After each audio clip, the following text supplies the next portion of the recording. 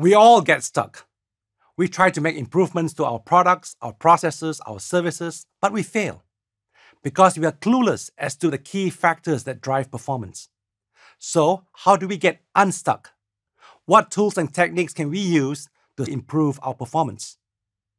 The answer is Six Sigma. Hi, I'm Dr. Richard Chua. I'm a certified Six Sigma Master Black Belt trainer, consultant, author, and professor.